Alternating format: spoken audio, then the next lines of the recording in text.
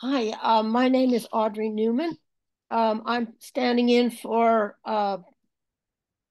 Joe Evinger, who is our coordinator and also our usual host. Um, Hillary Naylor is our co-host and technical expert, and she has explained our Zoom procedures, and she will also be in charge of starting the recording in a few minutes if we haven't started it already.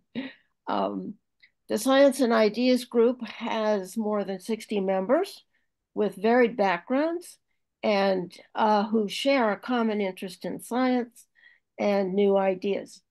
We meet here on Zoom on the second Thursday of every month from 3 to approximately 4:30.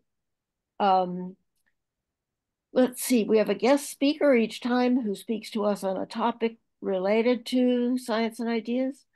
And each talk is open to members and all other interested people.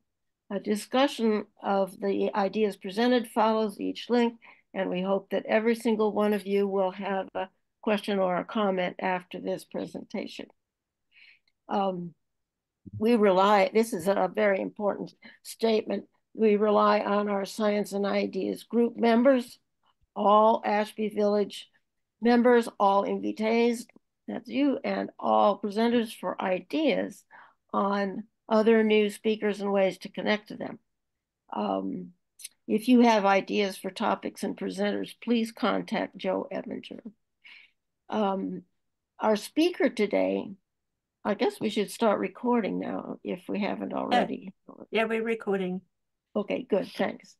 Our speaker today, Roger Newman, is known to many of you as a longtime participant and contributor to the group. He's an Ashby Village member and volunteer and a former community college instructor of anthropology, history, and environmental science.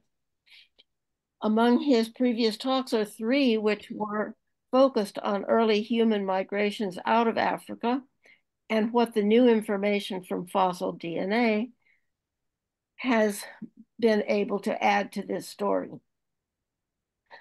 He has also spoken on evolution of beauty, what's in a name, and dinosaurs and birds. Today, Roger is going to talk to us about language and history. This talk will expand on themes discussed in Out of Africa 3, Early Human Migrations into Europe, which Roger presented as part of the Science and Ideas series last year. Additionally, he will talk about the history of the English language and the various influences that have contributed to our modern use of English. Roger, thank you for giving this talk about language and history, which I know has been a passion of yours for many years. Please, please tell us about how you became interested in the study of language and where it has led. Okay, thank you for that introduction, Audrey. Yeah, so I've been interested in language a long time, and as are many people. I think that language is fascinating to us. Um, I was fortunate as a teenager, well, not even a preteen. I was about 12 years old, and my father got a teaching gig in Chile in South America. And my mother, my sister, and I went down to spend some time with him and come back together. And so we flew down. In those days, it was a, DC-6, so a little puddle hopper. We made our way down to South America. And one of the stops was Rio de Janeiro. And it was absolutely fabulous to me. I just, because I'd never been out of the country. I'd never, here we were in this amazing, colorful, interesting place with people jabbering in something that I didn't know what it was. But I just remember being just blown away by it and wanted to do more of, traveling. And of course, you have to learn how to talk to people so that and then I got to be pretty good at studying languages. I did French and Spanish and Latin when I was in high school. And the big revelation there was that I was actually better than my older brother at something. Up until then, I didn't think that was possible. I mean, it wasn't even in the realm of thought. And all of a sudden, it's like, oh, he isn't better at me than everything. So anyway, so went up to college and I studied anthropology, and I was just very, you know, in love with the field because who wouldn't like a job going to exotic places around the world, learning about wonderful people and their customs, and then coming home and telling people about it. That was to me an amazing idea that I could do that, and I actually have been able to make a profession out of it, which is very, very fortunate. And I'm very grateful for that. So with that, I'm going to share my screen and get into this presentation. And so let's see. It's not on the right slide, but we'll get there. Oh, here we are. Yeah. Okay. All right. So this is the title slide, Language and History. Um, Obviously a big topic, and there's so many things that I could talk about, but here's what I want to do. Uh, the Tower of Babel, this wonderful story from the Bible about this King Nimrod who thought, let's build a bigger and bigger, and he got out too big for his britches, and God smote his tower, and all the people had to run away, and then they couldn't. They found that they couldn't talk to each other, and so that's Roger, the. just 1 minute. Can you put the Tower of Babel on the screen? Okay. Right now we're looking at the Is that better? first slide. Ah, there we go. Yeah. Thank you. Oh, okay. Great. Thank you for that. So anyway, this is Peter Bruegel's rendition of what the Tower of Babel looked like. Of course, nobody knows, and it's lost in the myths, in the mists of myth. So anyway, here's what I want to get into in this talk. I'm going to start with a few general points about language, then how language families are discovered. And this is a very, very interesting field with we compare different languages and see which ones fall together into families. How languages change, the discovery of the Indo-European language family, which is the family of languages, of course, that we belong to, and how it was discovered and how people learned about it. And then about the Indo-European people, origin and spread of the Indo-European people. So that's a topic of great interest to me. I've done a lot of stuff, as you know, about migrations. So really what we're looking at here today is how does the study of language contribute to our understanding? Then a brief survey of language, how the English language developed. And at the end, I'd like to do a little discussion because everybody is so upset about pronouns nowadays. Here's this thing about language that we're all faced with this dilemma, he, she, they, and so on. Well, we'll talk about pronouns later at the end. This is just a slide from the previous talk, which Audrey mentioned, Out of Africa 3. So that's where we met the Indo-Europeans, but was focused on archaeological and genetic information. And now we're going to get back to the language part of it. So here's John McWhorter, is sort of my hero as far as studying languages. He's a professor at Columbia University. Unfortunately, he wasn't there when I was there. I got my master's and my bachelor's at Columbia. Of course, he's a lot younger. That might explain it. But one of the things I like about him is that although he does write books, he also gives lecture series. And since language is the spoken medium, I think that it's very appropriate that he would do it by talking. And so these are some of the great courses here, the story of human language. There's just several of them, actually. And if you're interested in the topic, you can get him on the great courses or the app Wondrium. Wondrium is a wonderful app for all kinds of information. So the fields of anthropology, cultural variation, that's cultural anthropology. That's what I started out in. Linguistic anthropology, how languages work, syntax, phonology. We're not going to go into all the ins and outs of it, but a little bit. How they're related, how they change, how they function in societies. Of course, that's sociolinguistics. Archaeology and prehistory, and human evolution, including the genetics. So this is the wonderful thing about anthropology, is that it's very broad. And so you get information, and I think this is one of the nice things about this particular topic is that it does draw on information from all of the various fields. So it's a perfect example of why it's important to have a broad background. So linguistic anthropology in particular, we're going to study spoken language. It's very difficult for people who are used to writing. And here we are looking at writing, but we're also speaking. But somehow in our culture, I think that the writing gets preference, or seems more permanent or more significant.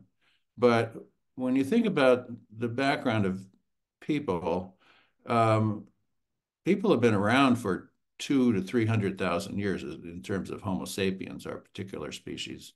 And we think that they were speaking a long time before they were writing. You know, writing is a relatively recent phenomenon, in only about 5,000 years. So anyway, we're talking about the spoken language. And then it describes the components of the language in their everyday lives. I mentioned that. And cognates. So a cognate, that's where a word in two different languages looks similar. And we'll show some examples. And cognate means born together. So they come from a common source. And that's what we're looking for to see relationships. Paleo languages. Now we're going to talk about Paleo, Indo-European, and some of the others a bit. And of course, these are reconstructed. It's not like we could go out there and speak it, although I do have an example of speaking Proto-Indo-European, which is kind of fun. Language is fundamental. Normal humans have the genes for language, but not for a specific language. So any baby can learn any language. I'm sure you're familiar with adoptions and, immigrants who come and the parents don't speak English, but the children automatically become Americans. So I mean, it's just a process, but that was not, that's been discovered, let's put it that way. There are no fossils for language, so we don't know when it began. It's hard to say, but there's a lot of sort of speculation about that, but let's just say it was a long time ago. Language is a spoken medium. And of course, writing, now I have a certain amount of prejudice about writing, is that it preserves older pronunciations. Though, what's that GH doing in though? And why is enough got a f at the end of it? It has to do with how it was pronounced at the time that it started to be written. And I always marvel at these spelling bees, and it seems like the children of immigrants from India have some special ability to memorize spelling, which I take my hat off to, but I think, well, why couldn't you learn something more valuable than the spelling? The spelling is sort of odd. Yeah, we did this one. Oh, I don't know how that got in there. Okay, some more basic facts. each generation modifies the language it inherits. This is a really, really important point. I'm sure if you try to talk to your grandkids, you're well aware that the language has changed and changes a lot. And not just because there's new technological words or whatever, but they use it differently. And they'll turn nouns into verbs and all kinds of stuff. And the older people sometimes get mad at them because they're not doing it right. Well, every generation modifies it and remakes the language in their own image. And so get used to it. But some languages seem to be more conservative. I find this really interesting. So like Icelandic, among the Nordic languages, it's it's closely related to Norwegian and a little more distantly to Swedish, but it does seem to preserve some old forms.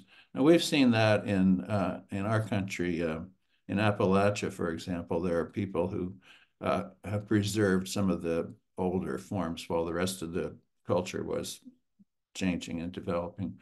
And among the Indo-European languages, Lithuanian is considered to be the least changed. So that's pretty interesting. If you want to get close to that, you could learn Lithuanian. Some parts change more than others. So certainly words and content words. We can distinguish between content words and function words. So content words, nouns, verbs, adjectives, they actually have some meat to them, some meaning. And, and the function words are kind of helper words, you could say. And then, of course, there's the grammatical structure, syntax, and other things. And this doesn't change as much. It's more basic, but it does change. And there's some very interesting examples we'll get into with English, where it picked up some structural items from the Celtic background, which I find really fascinating. And then there's sounds, the phonemes, the sounds and the meaning. There's all these different parts of language. I'm not going to cover everything, but so languages can divide and diverge into language families. So Latin becomes Italian, French, Spanish, Portuguese. So we're familiar with that. And that really is, I think, key to this whole thing is that early, they called them philologists at the time, knew that about Latin, and they could see that Latin had changed in different places in different ways. So it's an example of that where people seized upon. Now here, not possible to regulate language usage. You may be familiar with the Académie Française. They've tried to keep English words out of French because they think it's contaminating and they should have their own. So an example of that is the word drugstore. And so they said, well, we have the word pharmacie. Why wouldn't that be good enough? And the answer is that a drugstore, as you're well aware, yes, it might have some medicine in there, but it's got a whole lot of other stuff too. So the drugstore, as the French would pronounce it, is still in the language. So let's see. Okay, so how many languages are there? And this is really a matter of definition, because if a language has to be an official language of a country or something, or it has to be written down, or it has to this, it has to that, you're going to miss out on 90% of them. So the fact is that languages are really anything that people are speaking in a community, in a speech community. And a lot of people will say, oh, well, it's just a dialect, as if that's, less significant. Well, it might be less significant to you, but it's highly significant to the people who are speaking it. So linguists say, look, they're speaking it, it's a language. We always run into that problem when people say, well, how many languages are there? Like I say, a matter of the definition. So this is Ethnologue, and it's a very interesting website if you want to check it out. It's put out by the Wycliffe, well, the Wycliffe Bible translators. Now, this is a story about missionaries. There aren't that many linguists, to go collecting all the languages of the world.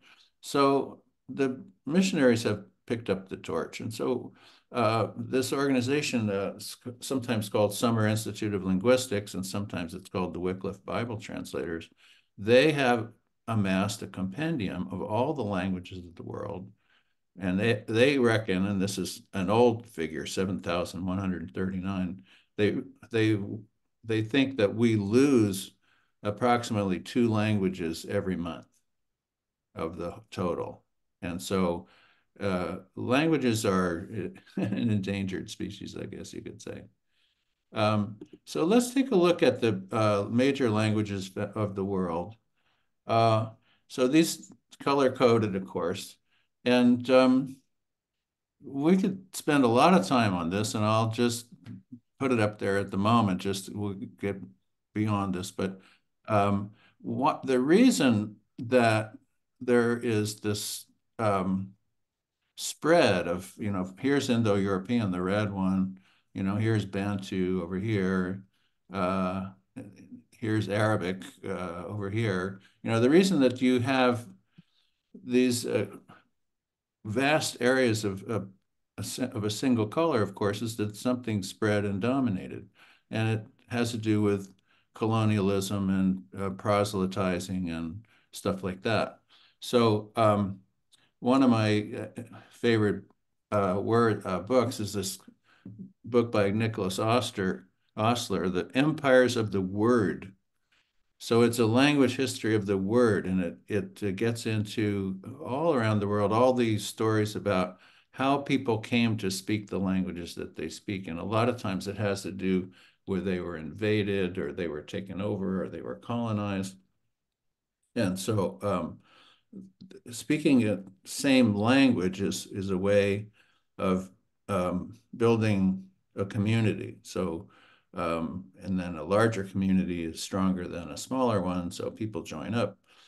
So anyway, he's the chair of the Foundation for Endangered Languages in the UK, and a tough assignment because there are success stories, but there's also a lot of loss here. And here's just an image of the Christian explorers contacting some native people. That story went on all around the world. Here's the voyages of discovery of the Europeans. This is back in the 16th century. So they were going all over, and that's had a huge effect.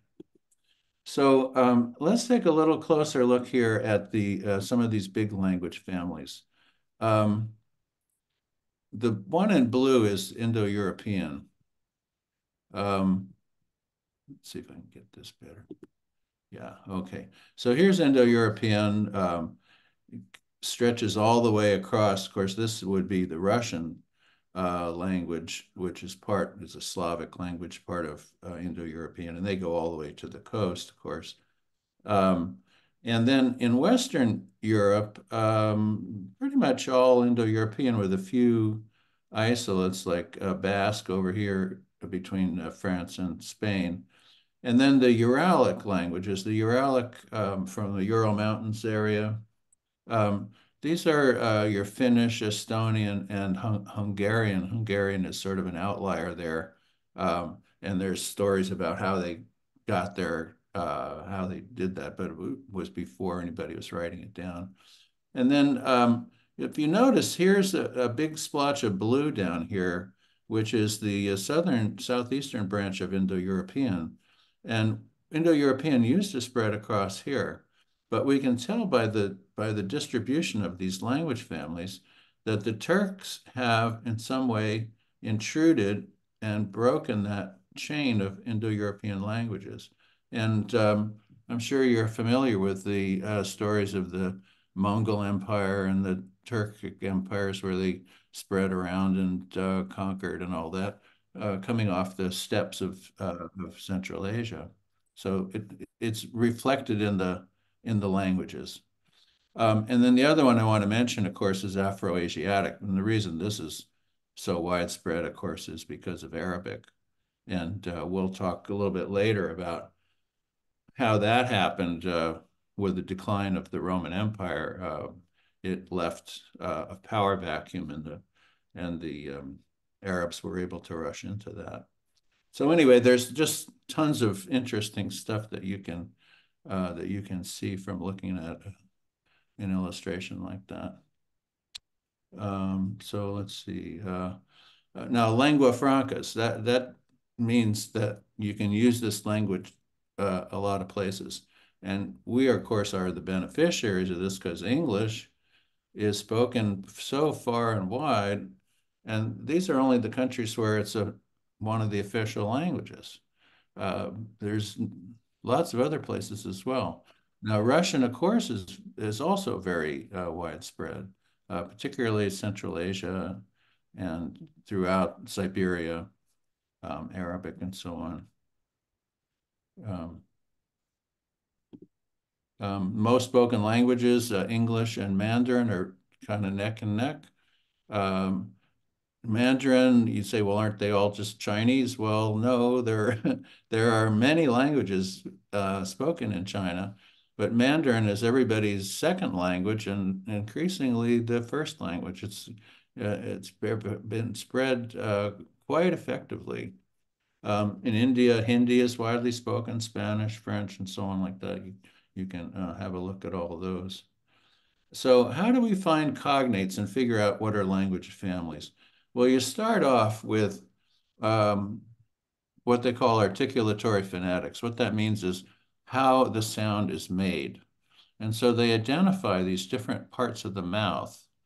And it's rather technical, but it isn't hard to figure out that, you have some sounds that are made at the front of the mouth and some are made at the back, like a ba or a pa is going to be made up here, and a ta or a da is made back here, and a ha or ka is back here. So we just do it automatically. We don't think, okay, now I'm going to use this back part of my mouth, but that's what's happening there.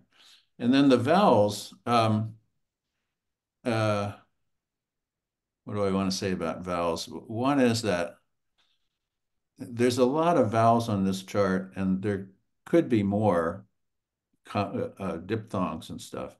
But in our language, in English, the most used vowel is this one right in the middle, which is called schwa. It's the name of that vowel is schwa. And what it is it's the sound. So in practically any word that of more than one syllable that you might say, like if you were to say genetics, the in the middle is a strong vowel, genetics. But the other two, the j and the ticks, it's just a schwa, so it's genetics, maybe ick a little more at the end there. So anyway, that's the kind of thing that they look at, try to figure out how the pronunciation works, and so that they're comparing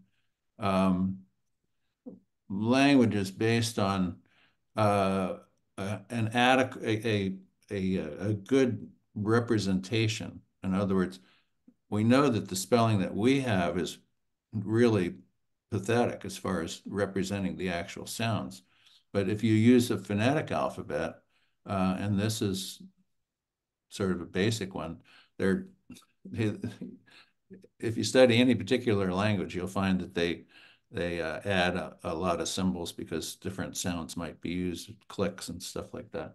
But here you've got clicks and ejectives and implosives and all kinds of fun stuff. But with any language, chooses the sounds that they want to emphasize. And so this is what we call the phoneme. So English has 44 phonemes. And this shows you the vowels and the consonants. You can see there's a lot of vowels in English. In Spanish, there's 5 vowels, a, e, o, u. So English is much richer in that regard. So then once we can figure out, okay, how are we going to represent the words, then we go and compare them. Now, I didn't do this in phonetics, just this is sort of a modified phonetics. So if you see what we call an A, it's pronounced ah, just like in Spanish or Italian. And the O is pronounced O, and the E is pronounced E. So Italian for balcony is balcone, balcone. And it's similar to the Spanish balcon and the French balcon. The French nasalize the O and kind of leave but Portuguese has something else. But you can look at these in église in French is chiesa, in Italian igreja, in Portuguese iglesia, in Spanish, and biserica in Romanian. I don't know any Romanian, but I wish I did. But anyway, this is how you kind of compare and you say, well, these languages are obviously very closely related because they share a lot of words. The words that they have are kind of modified according to patterns. Here's another one, romance derivative. So Latin is amicus, Italian amico, Spanish amigo, ami, and we use the word friend because we got that from German. But anyway, there's all kinds of comparisons. Now, if you take a look at the Romance, where Romance languages are spoken, what I like about this map, this is from the Middle Ages. And, Italy, for example, was united as a single country only in the middle of the 19th century. It was about 150 years ago, 170 years ago. So before that, in the Middle Ages, it was a lot of different countries, if you want to say that, or they were sometimes one of them would gain ascendancy over the other, and sometimes the Spanish had parts of it. So, but my point is that there are different languages spoken there. So here's, Neapolitan is spoken, Emiliano Romagno, I don't know how to pronounce that one, Lombard, Venetian. So these are different languages. And how do you privilege one language over the others? When you unite, it's going to be united under, somebody who's speaking some language, and everybody say, okay, now we're Italian, so we all got to speak Italian. But these regional languages still are spoken in many places, and there are people who think that they should be preserved. And sometimes they have, newspapers and magazines and whatnot, and probably now more oral stuff on the web. But you can say the same thing about France. You can say the same thing about Spain and Portugal. And we still have some of these languages, like Catalan in Spain is still there. Galician, that's a Romance language, but it's now part of Spain. So anyway, I guess my point is we're losing something when we lose the diversity. The diversity, in my view, is a valuable thing all of its own. So some ways that languages change. Old words could take on new meanings. We were literally blown away. Now that's kind of not true. I mean, if you were how was the concert? Oh man, we were literally blown away. You don't mean literally, you mean figuratively. So the word, I mean, you weren't blown away. It wasn't like somebody was shooting you with a cannon or something, So it's obviously an exaggeration, but it's using the old words in a new way. And over here, these are just totally new words or new uses of old words. Use the mouse to click on an icon. Now, how many of us could have said that sentence 50 years ago or 30 years ago? Nobody knew that sentence. That's a new sentence. So it's clear to us because we see so much change. Words entering from other languages. Here's some foreign words: ad nauseum, faux pas, al fresco, angst, mensch. These are all imported. And neologisms. These are newly coined words. Couch potato. I'm not sure how far back a couch potato goes, but it probably goes back to the origins of television. Clickbait, meme, flabbergasted, tweet. These are all interesting words that you could study and you could learn something about the history. Principle of least effort. People are lazy. So going to becomes gonna. Want to becomes wanna. Woulda, coulda, shoulda.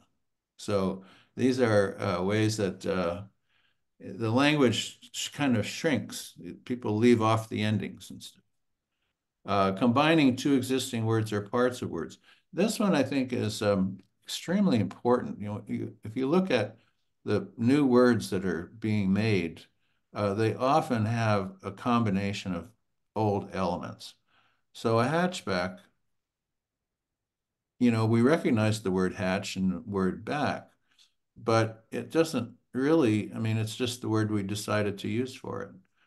Blackboard, this was a thing that I used as a teacher for many years, even when it turned white, So now we have a whiteboard and you write on with a marker, but we still call it a blackboard, at least I do. Smog is a combination, put two things together, as is motel, motor, hotel. Reduplication, of course, that word reduplication is sort of funny because why do you need to have duplication would have done the job. Flip-flops, no, yada, yada, bling, bling. It's not used as much in English as it's used in certainly Bantu languages and some others, but it's there. Acronyms, sometimes we don't know what it stands for, like NASA, for example. Everybody knows what NASA is, but if you were to say, well, what does it actually stand for? You'd have to scratch your head and maybe you could figure it out and maybe not. Same thing with laser. It's an acronym. Clipping, hairdo becomes do. Verbs become nouns. She had a good cry. So cry is actually a verb. So what's it doing as a noun? Well, in English, we're very flexible. If you don't know something, just Google it. Now, what the heck is a Google? That's a word that I think has been in the language for what, 20 years maybe? So it changes, and I don't have to convince anybody of that. Now, the Swadesh list. There was a linguist named Morris Swadesh, and he wanted to study how languages change. And what he came up with, he said, there's certain basic vocabulary, stuff that's very, very used all the time. And so it won't change as much.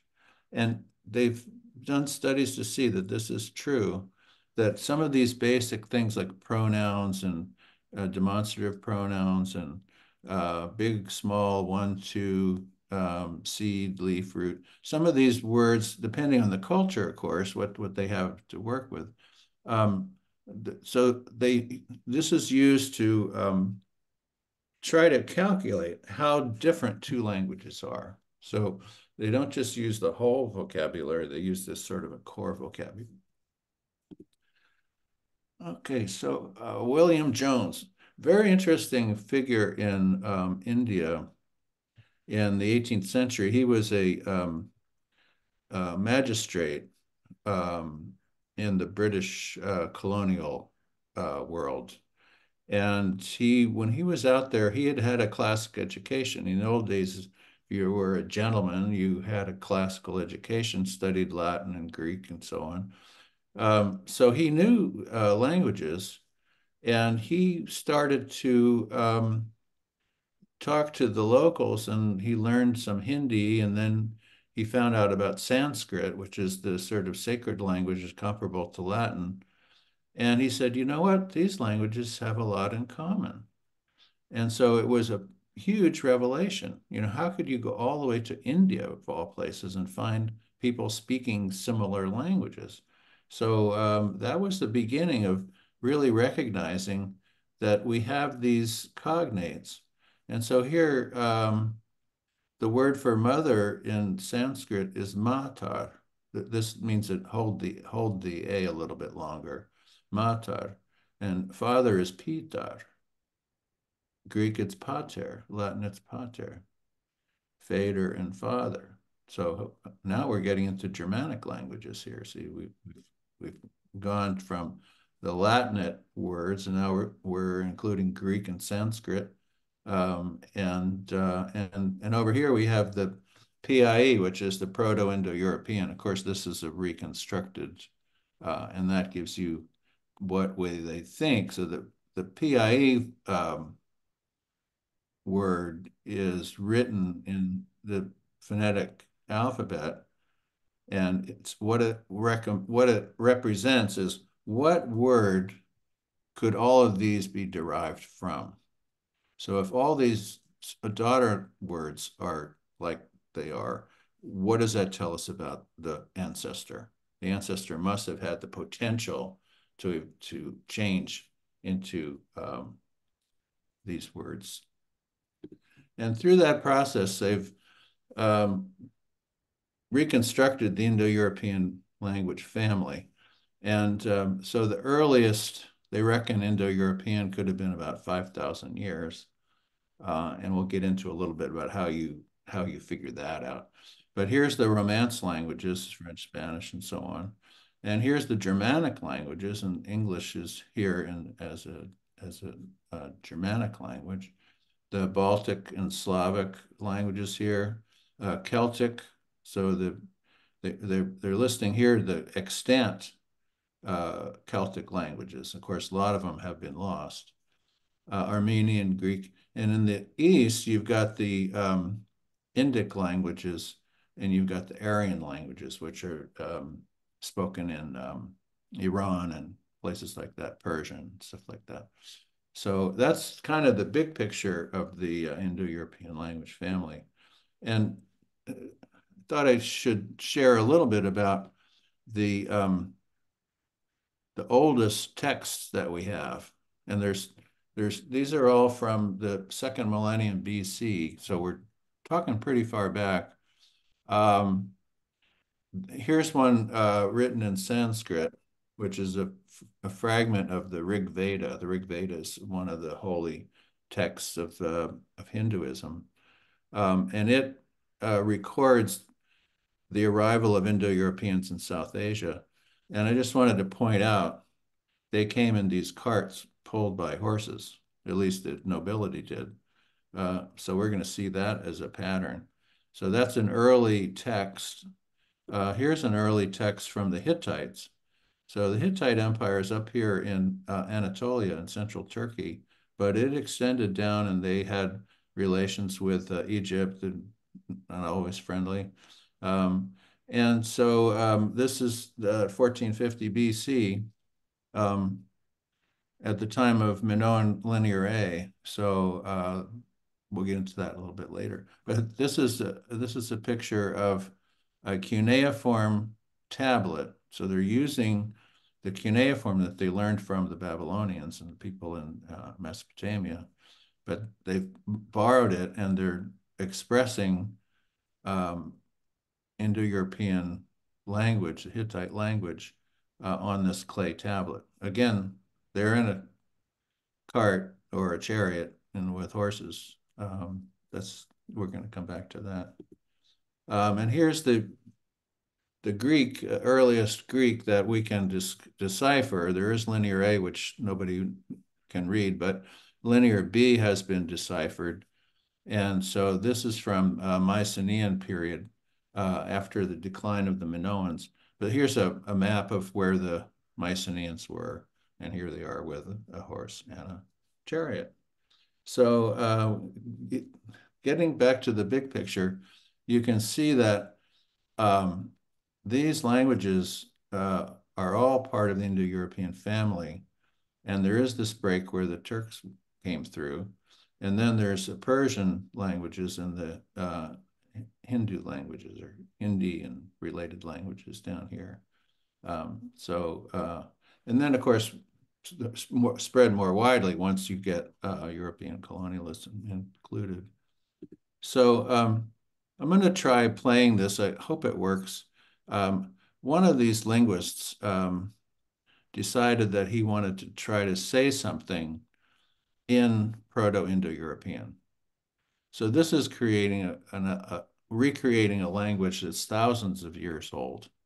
And I'm going to try to stop it a little bit in there to talk just a bit. But obviously, nobody can go to Proto-Indo-European and people, and this thing has been extinct for thousands of years. But through the reconstruction, this is what they think it sounded like.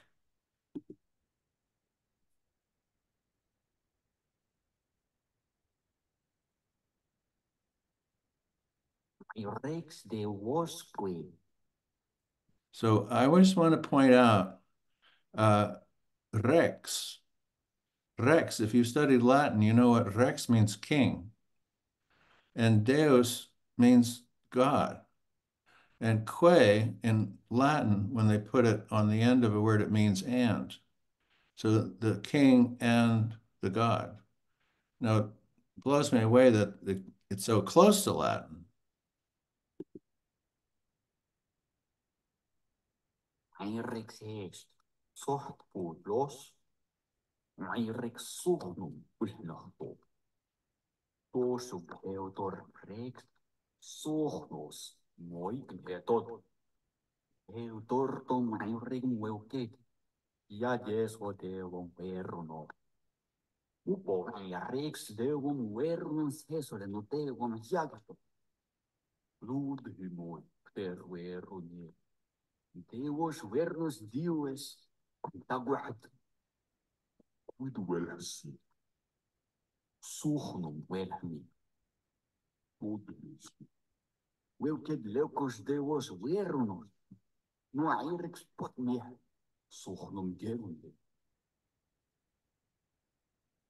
So anyway, that's an attempt. How do I get out of that? Jeez. Okay. Now let's go here. Yeah. So that's an attempt to these H's, what this represents is there's some of the sounds that they don't really know quite what to make of. So they just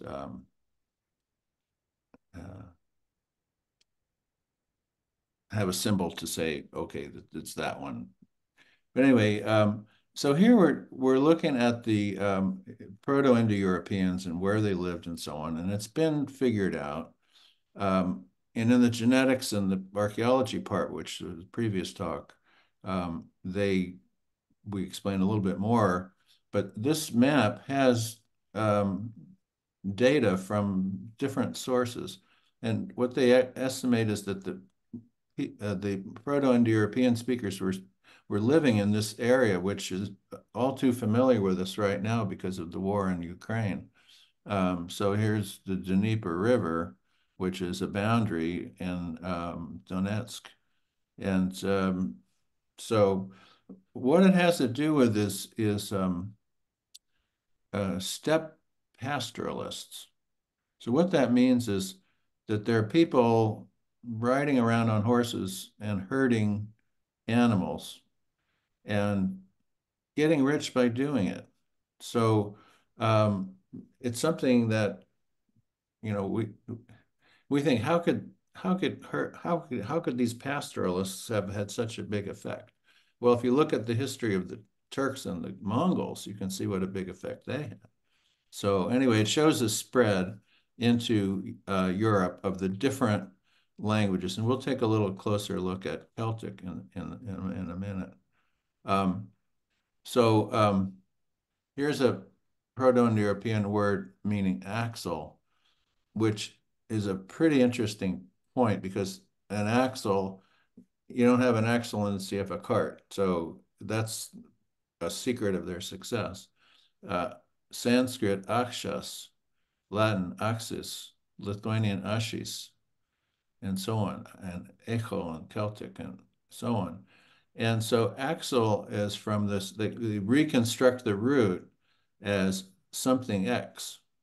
So the X part is a big part of it. Now, the oldest preserved axle that we have is from Slovenia, and that's around over 3000 BC. Here's an axle in the grave in the North Caucasus steppes. So what's not decided, there is some, the standard narrative in ancient history is that the wheel and the axle and the cart, these things were invented in Mesopotamia and then spread from there. But I think we have to recognize that the people in the steppe had horses and they had a need for a cart. And so they adopted it very quickly if they didn't actually invent it themselves. And nobody's sure on that point. So this is just a little bit about steppe culture. This is from the Turkic people, but you get the same idea. And what we see in steppe culture is loyalty to kin, courage culture, horsemanship. They're mobile as pastoralists and hunters, so that's a big item. Horseback riding, of course. They're animists. It's always tricky to figure out what people were believing. Raiding between tribes and trading with sedentary peoples. So there's a long history of relationship of pastoral people with sedentary people in the nearby. And I just wanted to put this slide in because I wanted to compare it with our cowboy. So here's the cowboy out on the range. This is the guy whose job is to cook for everybody. And every cattle drive had their cookie or whatever they called him. And he had to have a wagon, and because the thing is, you get out on the steppe, there's not a lot of water out there. It isn't like you're going to find streams. So if you don't have a horse and cart, you can't really use the steppe very well. It's kind of a barrier because there's not enough water. If you're trying to walk across, you're not going to make it. So once you get horses and carts, this whole world opens up, and the steppe, which previously was a barrier, is now a highway. And so that was true in the American West with the cowboys as well. So here's the domestication of the horse happened in the Eurasian steppe, probably a little farther east, and changed history and dramatically. This is the steppe belt geographically. The steppe is at a certain latitude. So using Russian terms, we talk about the tundra, the taiga, the steppe, and then the desert. So it's a gradient of environments that goes all across Eurasia. So this steppe is the grassland, and if you're adapted to the grassland, you can go all the way from one end to the other, and you can go pretty quickly. So here's the spread of the steppe pastoralists. The Yamnaya are considered the root culture here at 3300 BC. Yamnaya actually refers to pits or holes in the ground because they buried their dead in these pits and they covered them up with what they call a tumulus. It's called a kurgan. So it's a characteristic burial practice. But we see them spreading in all directions. They actually get it over here to China. These are called Tocharians. This is not there anymore, but we have records of it. And then this is going down into India and over here into Persia.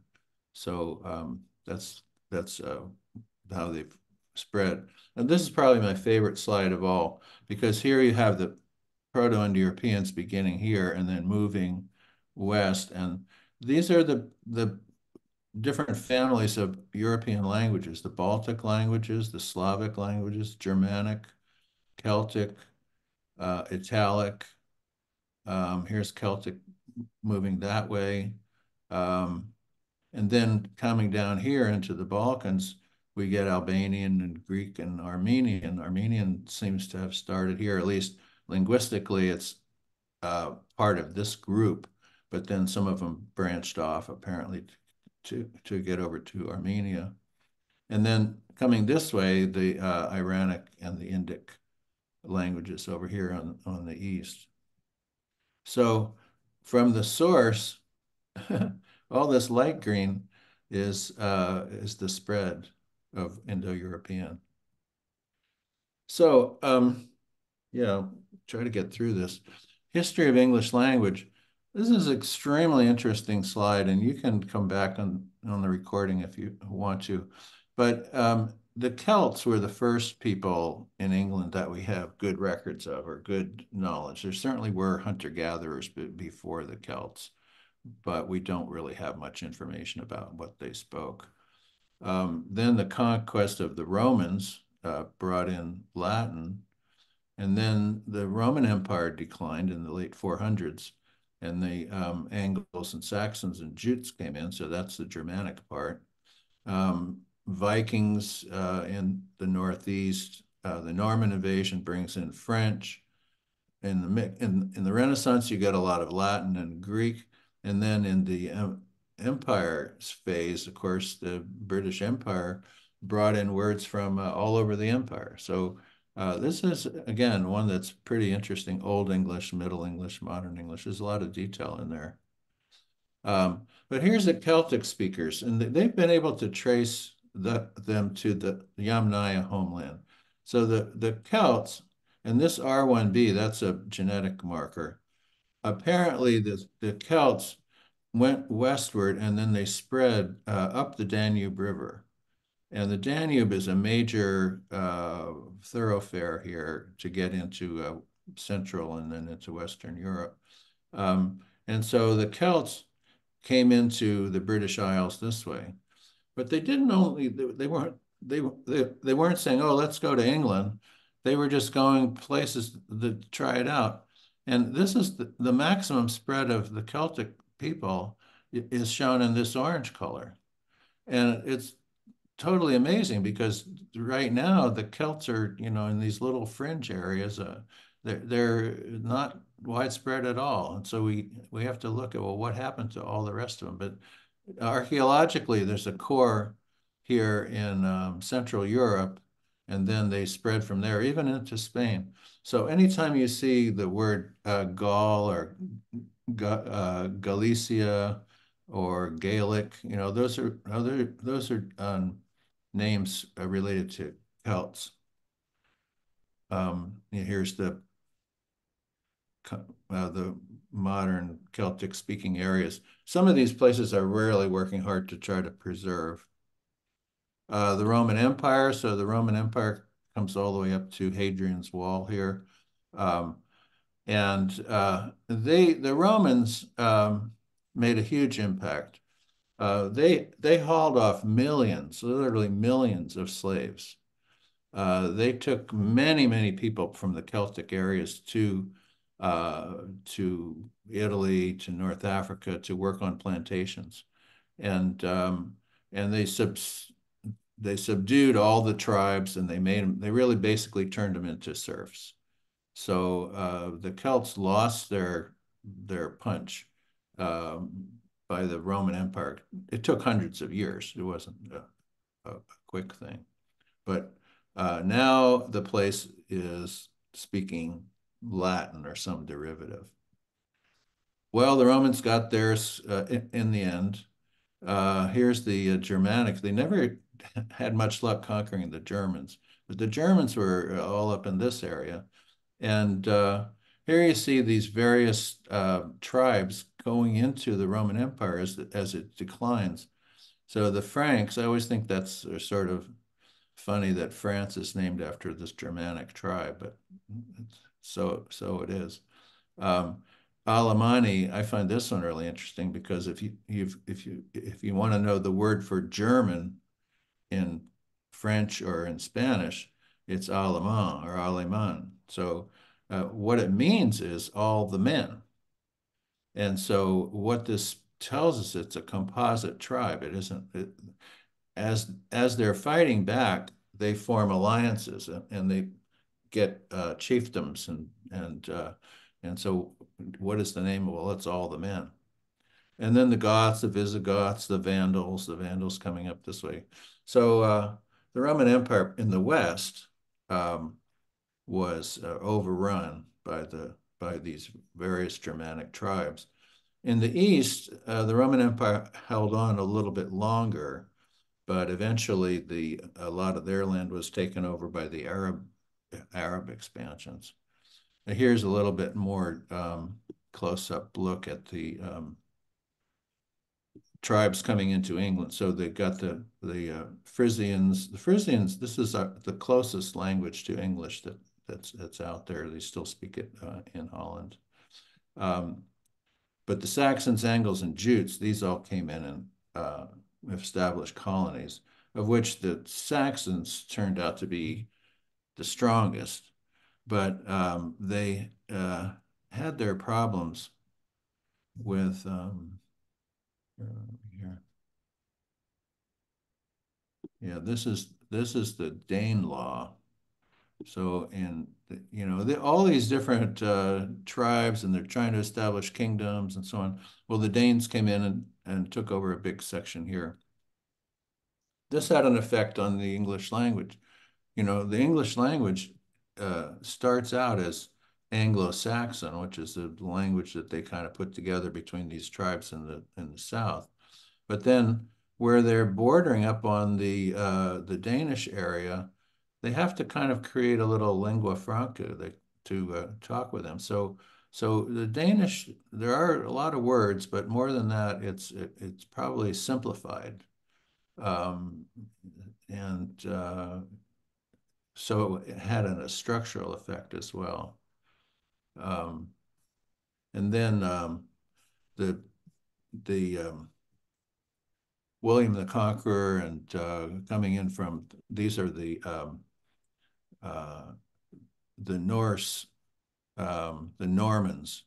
So this is Norman France. This is Normandy.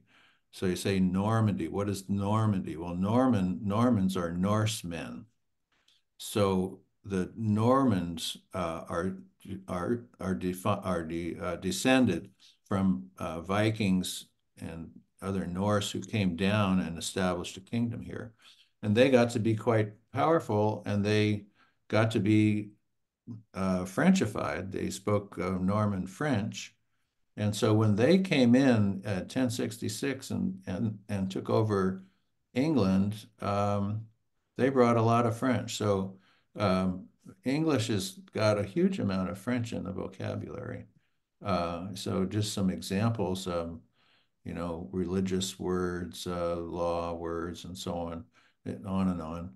But if you look at the distribution of languages of source material in the English language, I find it kind of curious that Germanic, Latin, and French, these are all very strong influences. So why do they say that English is basically a Germanic language? Why wouldn't you say that it's a Romance language? Well, because the structure, if you look at the structure, and if you've ever studied German, I think you see that we say things in similar word order, mostly, not all. And the basic kind of foundational words, going back to Swadish's list, are of Germanic origin. And now, of course, we have all these accents and dialects, and people, there's different kinds of English. So look how many different kinds of English there are in England.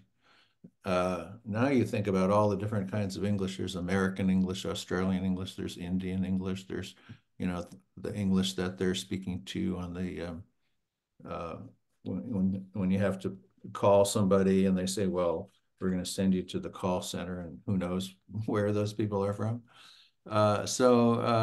And then American dialects. People try to figure out, what different dialects are.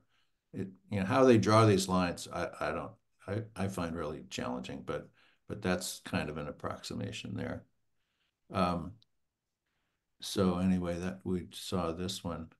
So finally, the last thing that I'd like to do, and I'd like to get your feedback on this, has to do with pronouns. And so these are the pronouns that we learned in school and that we use for the most part. And I just wanted to make 2 points about these. One is that we distinguish gender in the third person, he and she.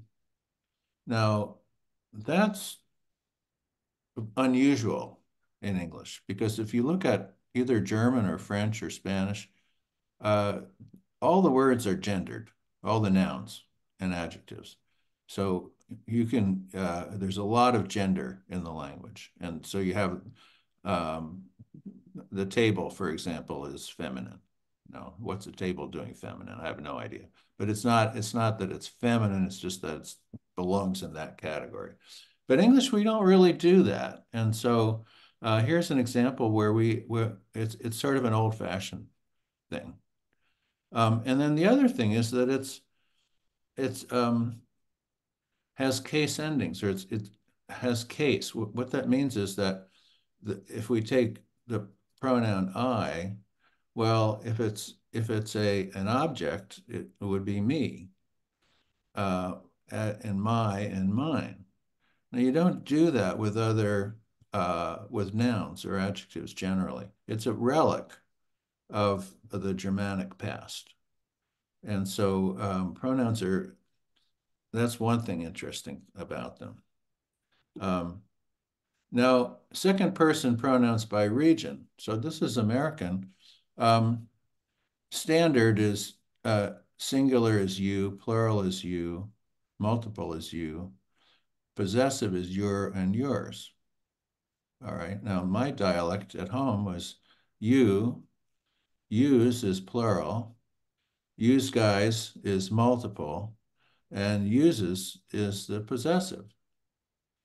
Okay, now if you go to Texas, it's you, y'all, all y'all, and y'alls.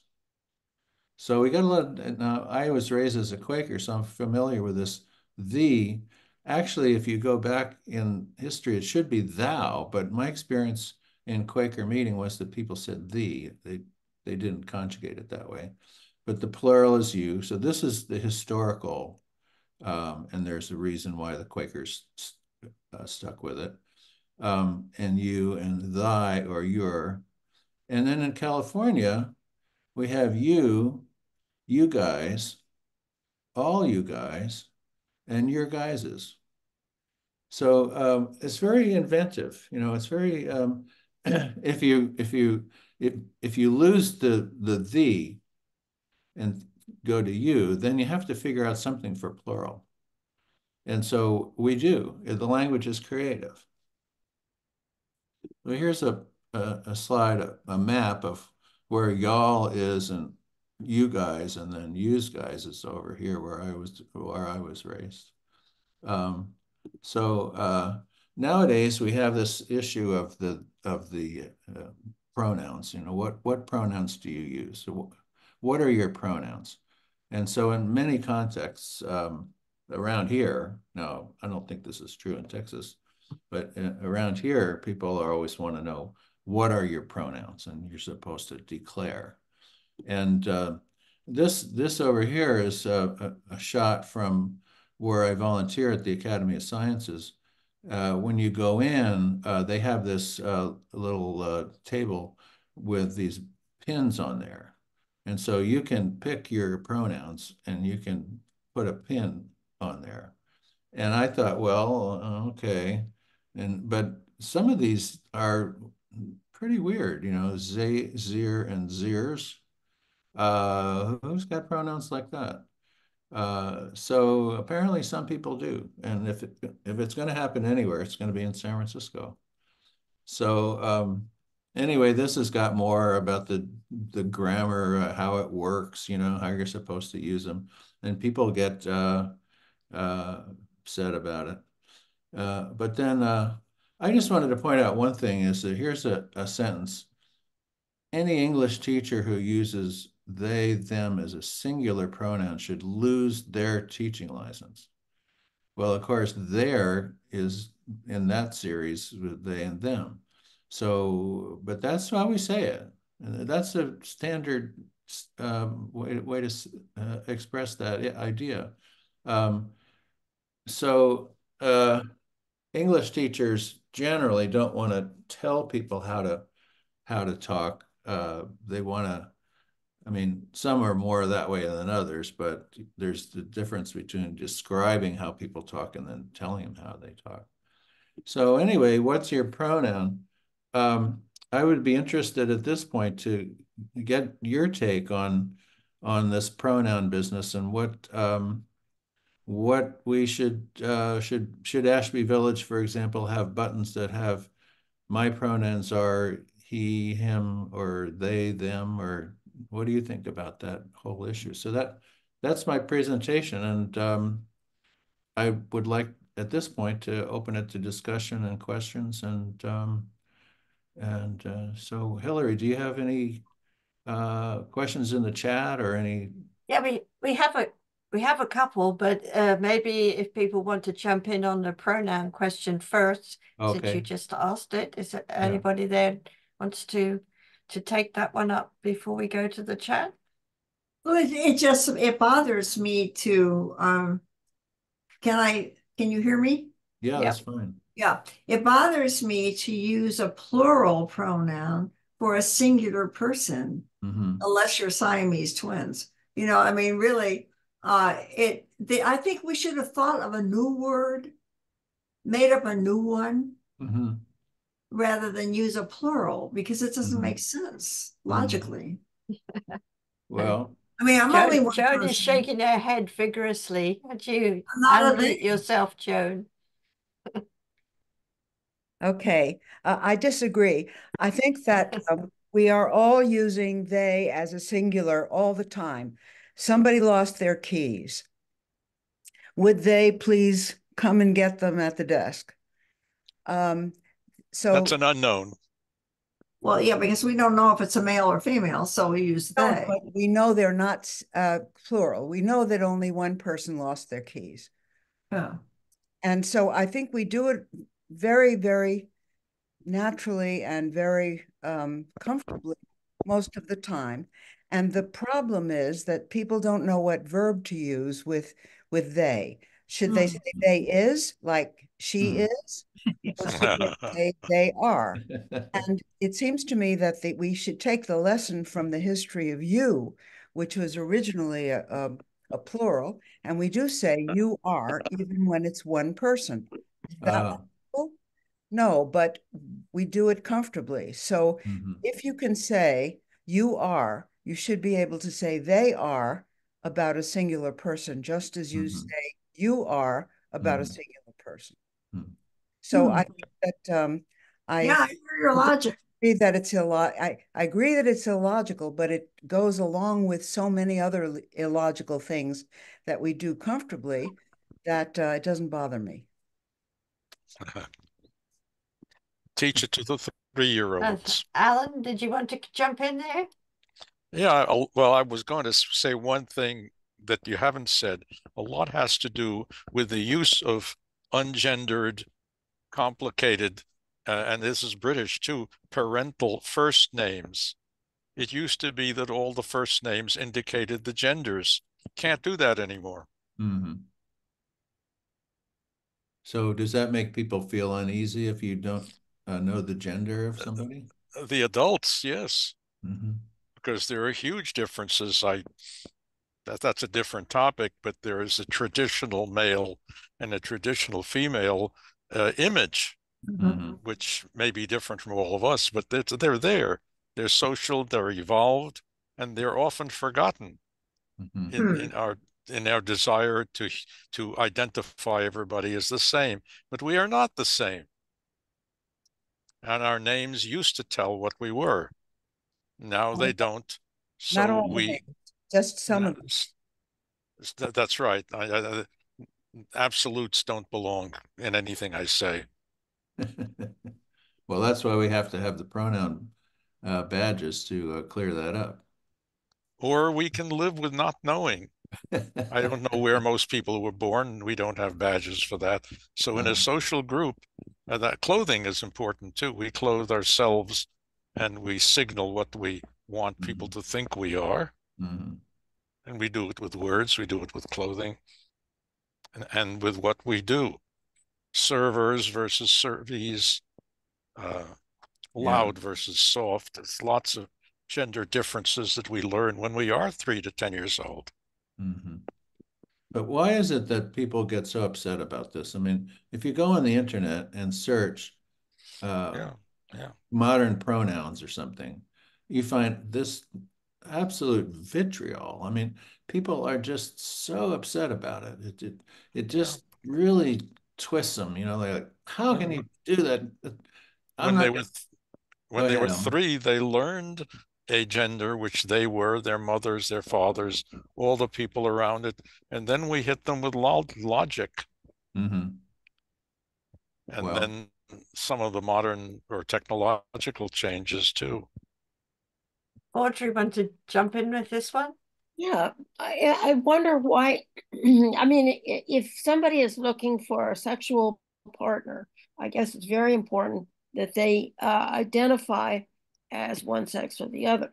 But if they don't, if they're not, then what's the point? I mean, why do we have to, your point about the traditional male and the traditional female? I think that this movement toward non-binary is sort of a statement that the person doesn't want to be labeled as the traditional male or the traditional female. They want to be whatever they are. And so that's fine. So but that keeps changing. Yeah. Could. I mean, they could make a decision and make that change once. Well, that's one of the problems. The uncomfortable ones want it fixed. This is not. Hey, you want to chat? You have a question? It's not a question. I was having a discussion with a relative. I was in a group in which everyone introduced themselves and was supposed to say their pronouns. And her point of view was that this is a way of making everyone feel welcome. My point of view was that if you had to do it, you were being forced to show your allegiance to a certain idea or group. And that's more like a salute rather than an inclusive feel. So we agreed to disagree. Yeah, I agree with you. I do too. Virginia had a comment. Oh, am I on? Oh, yeah. You know, I was just thinking how I'm generally pleased when we could make pronouns less gender specific, because the way it is now, I mean, even barring the most confusing period we're in right now, but there was always this he or she, you know, rather than being able to clump everyone together, that we stumbled over this.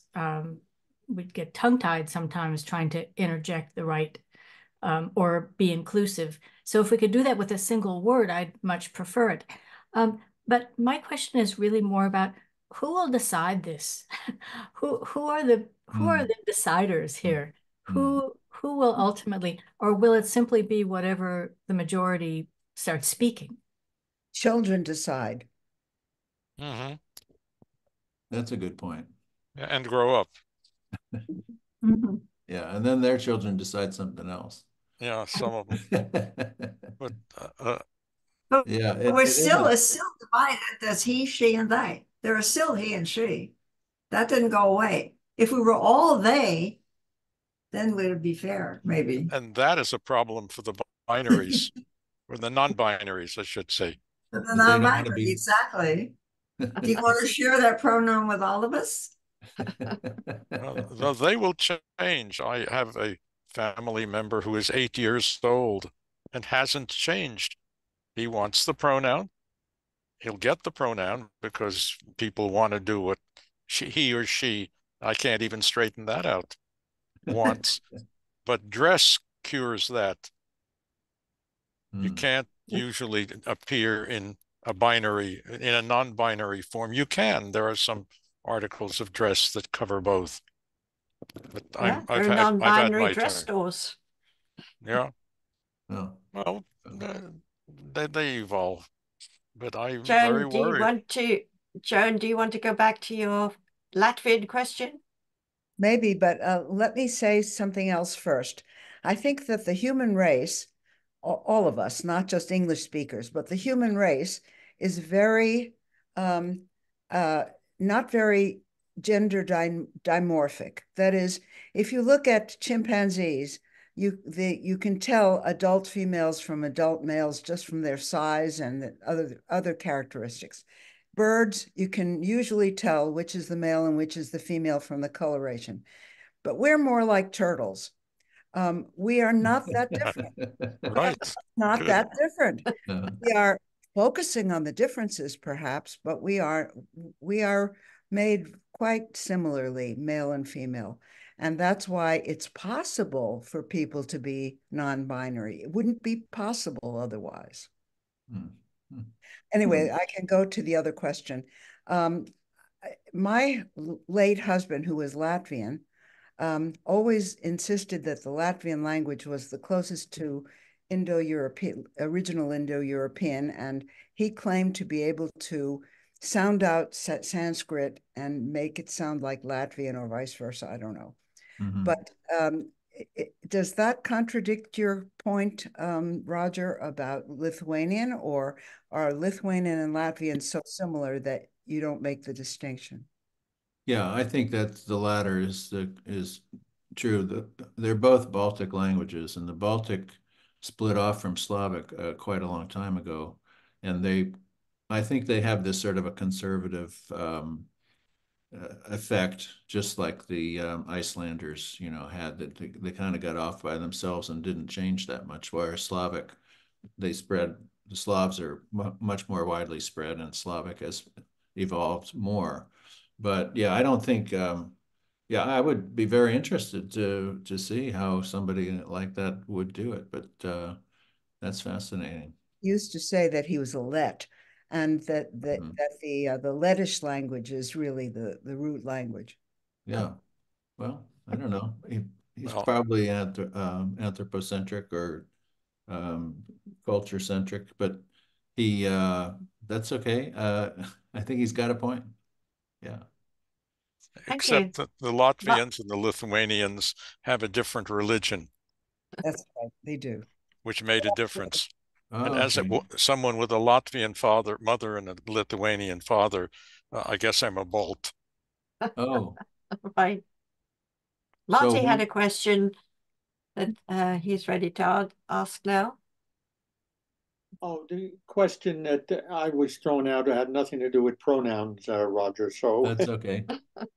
It was really the question of anthropologists and their ability to project a language spoken on, when they find, in the Homo sapien, dispersion. How do they equate the distribution of languages or assignment of language to some of the remains that they come across?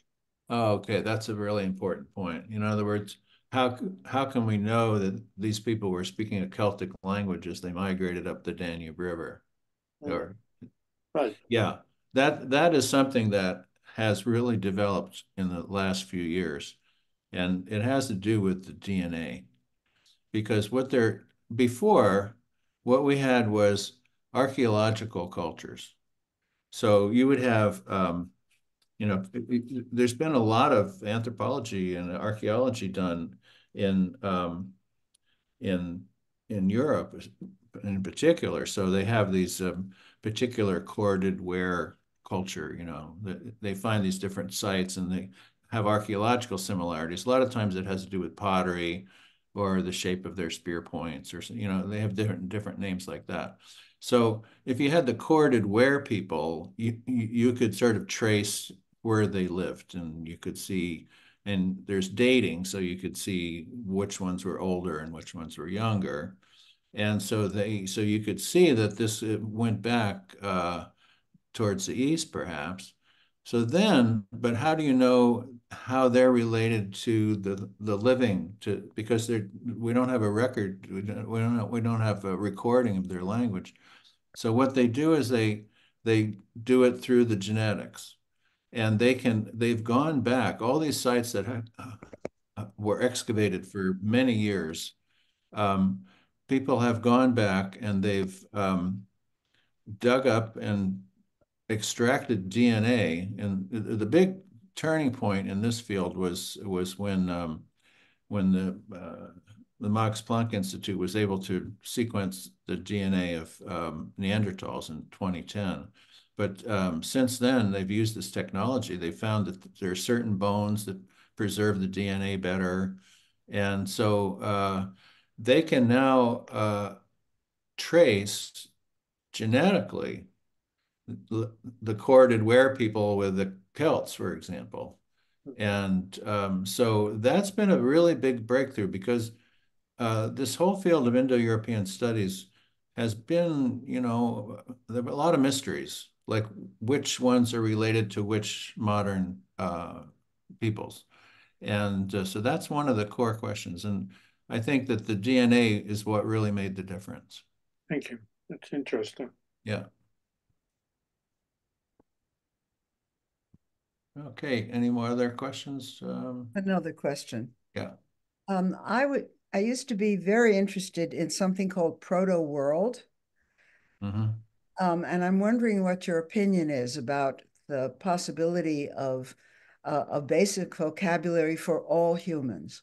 Oh, like Esperanto? No. Proto world was I guess an extrapolation back, just like you were talking about proto Indo-European, Mm-hmm. for all languages. Oh, all the way back? All the way back. Uh-huh. And, the question is whether do you think that the people who are talking about that, are you aware of it, and do you think that they have a technique that actually gives us information about an original language? Well, there have certainly been attempts. There are, linguists, there's different kinds of linguists. Some are very, very nitpicky and would never admit any connection. But for example, the Indo-Europeans, there are linguists who think that language family is related to the Uralic languages, the northern ones. But then for a while there, we used to call it Uralic. They even called it Uralic Altaic, because there's Altaic. So when you get to that level, the differences are so deep. I mean, you can find little hints. It's like digging around in an archaeological site, and you find a little bit here and a little bit there. What do you make out of it? And at this point, I would say that the majority opinion among linguists is that when we get these language families, like I showed on the slide, that's as far as we can go with any certainty. Okay. Now, if you ask the question, well, did they actually all originally come from some Tower of Babel or something like that? It's hard to say. I guess it's possible. I mean, if you think that we all came from, mitochondrial Eve, or some fossil, or I mean, not that particular one, but that type, it is amazing that all the progeny could go forth and conquer the earth and start speaking different languages. But I think what it has to do with is the creativity of children. Mm-hmm. I think that's the main. I think the most wonderful thing about language is that it's recreated every day. I mean, we recreate it, and our kids recreate it, and language is a very dynamic process.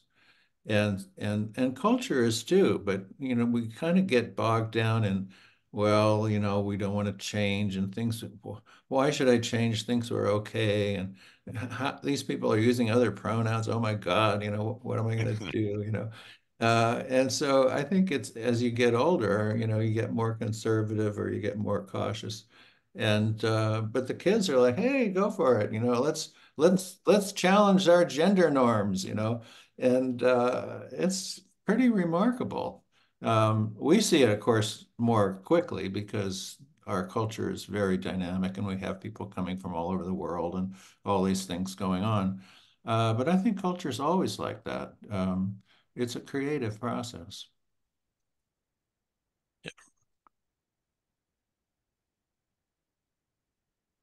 So, okay, anybody else got a last word? Well, thank you very much for tuning in about a topic that is near and dear to my heart, and I look forward to talking to you about it in some other venue. Thank you, Roger. Thank you. Thank you. Yeah, thank you. Process. Thank you. Right. And thanks all of you for participating in the discussion. Before you go, I just wanted to mention that our next presentation will be climate change and social consequences, presented by Dr. L. Dismore Swift, doctorate from the geology department. It will be on April 11th at 3 p.m. And the URL will be the same one you used for Roger's presentation today. So hope to see you then. And it's been a very nice afternoon hearing from all of you. That was really great. Thank you. Thank you, Audrey.